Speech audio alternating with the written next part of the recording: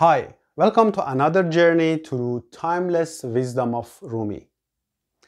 In this session, I interpret verse 23, where Rumi says, "Be joyful, O love, the sweet prophet of ours, O physician of all our maladies." Or in Persian, he says, "شاد باش ای عشق خوش سودای ما، ای طبیب جمله علتهای ما." In this verse, Rumi addresses love as a source of joy and healing for the soul. The source of joy and healing for the soul. Love is depicted as a physician who understands and treats all our problems and disease. Rumi suggests that love has the power to cure our spiritual illnesses and struggles that humanity faces. He says that love brings happiness and fulfillment to our lives. Sufi emphasizes the transformative and healing nature of love, which has the ability to uplift and restore the soul to the state of joy and contentment.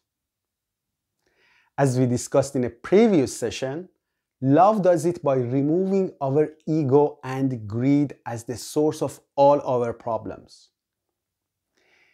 In today's fast-paced world, our ego often dictates our thoughts and actions.